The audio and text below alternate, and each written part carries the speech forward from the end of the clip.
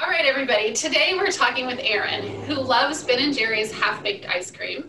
And his best party trick is that he can instantly locate the family pet. Aaron's worst job was working in tech support, and thankfully he survived.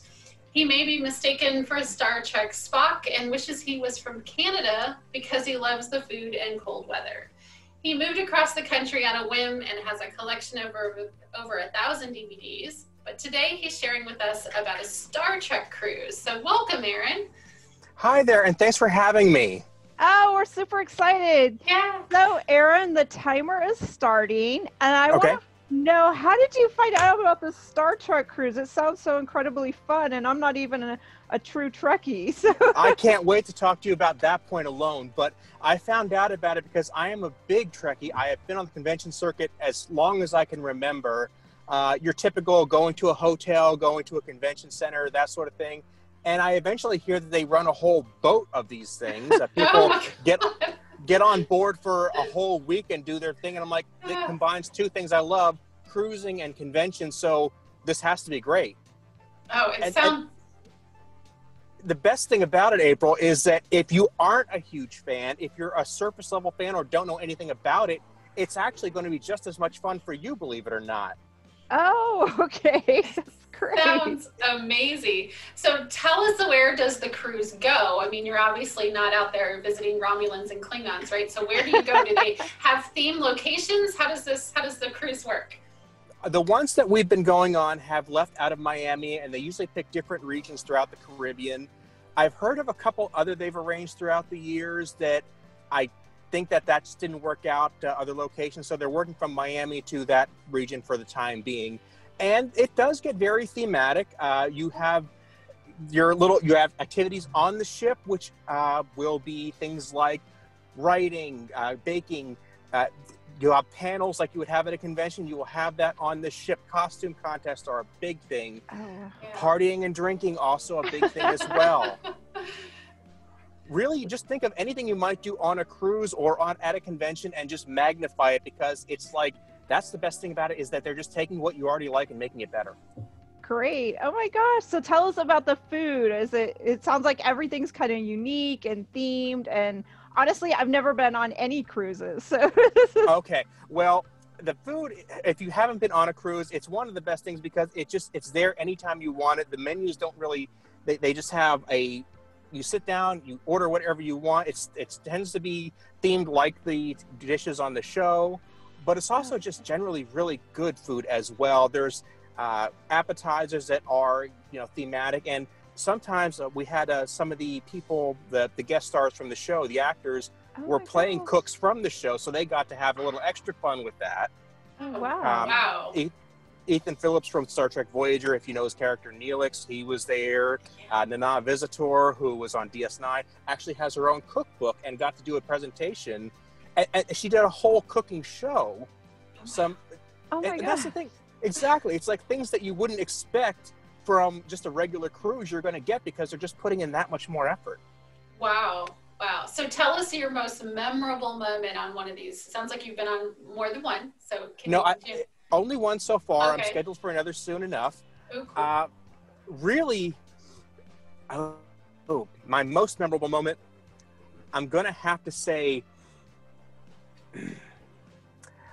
honestly, it's the people that you're going to meet there, and the feeling of you're actually on a ship with people who you can consider you to be your crewmates. You can actually get into the idea of having a community there. I've talked to other people who do thematic cruises, because it's not just Star Trek. There are themed cruises for country music, jazz music, history. Right. And the great thing about it is that unlike a regular cruise, you don't have to introduce yourself to somebody. You walk up to somebody and you immediately know you have something in common with them. You can start a conversation right away. And there are 2,000 people on the ship that's true. Oh, that's got to be amazing, because that's like It when you go to a is. concert or anything else. Like, we all like the same thing, so you have that. Yes. You have that one thing, right, that you're in common already. So that's got to make it beautiful.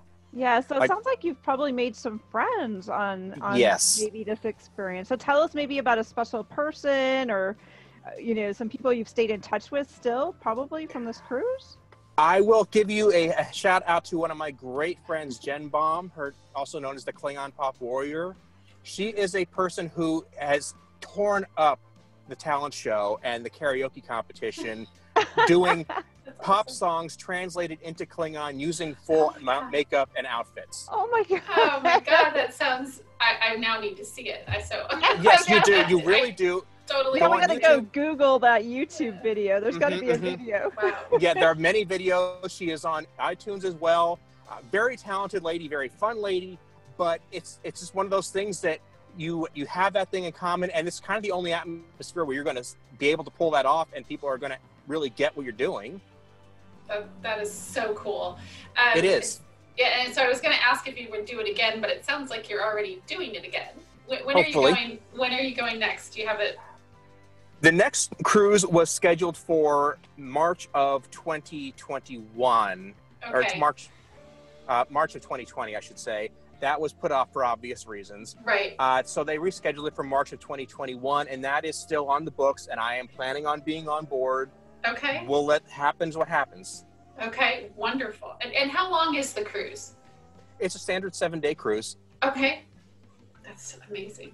Wonderful. So what would you suggest for someone else who wants to do it? Do you think there's still spots on this upcoming cruise? Yes. Okay. I would say go ahead and actually get in touch with me directly if you could, because if you do, we'll actually both get a little bit of a bonus for signing up as part of an away mission together. I'm your team leader. Cool. And That's yeah, very it's a way. cool. There are so many people that know each other through the internet even before they get on board here. We have Facebook groups to keep in touch because there are things like decorating your cabin. We have contests for that, and that you have to coordinate that ahead of time. You can't just do that while you're there. No, No, that's because you got to bring supplies. It's a cruise, Yes. right? You need your door measurements so you know how big the decorations can be. Oh my. oh my gosh. Because you bring what will fit in that little cabin, right? Because you. Mhm. Oh, that's so funny that you decorate and do other like team activities like that all throughout the cruise. You do things as a group or like as a cabin. Absolutely. For example, there was one competition where there's a life raft making competition where you have to make the best life raft you can out of materials that can be found in the cafeteria. Oh. Okay. Which boils down to water bottles, silverware, napkins, and I think you're allowed duct tape. But Yeah, you better be allowed the duct tape, I would think. Yeah. Or gluing it together with like, oh, there's our with sticky stuff. That is amazing. When you're talking about all the games and stuff, it's like summer camp, right? It's like you have all these things and you do things as a team. It just sounds so I'm glad that when I asked about the most memorable moment, you said people, because I think that's really what you're doing. You're getting to kind of submerge yourself with like-minded folks, people who share the joy, right, of the same things. Yeah, I think that's what I get out of it too. It sounds like you've already got a group of people that you connect with. So it's like meeting, like you said, it takes away some of that. I'm not good with the large groups of people, but yet we'd already have stuff in common. So.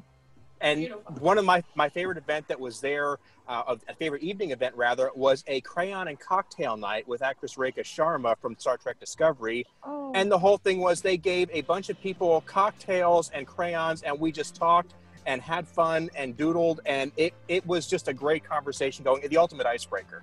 Oh, That's awesome. Great. Well, that was our 7 minutes. So I want to thank you so much for coming on, Aaron, and sharing your story.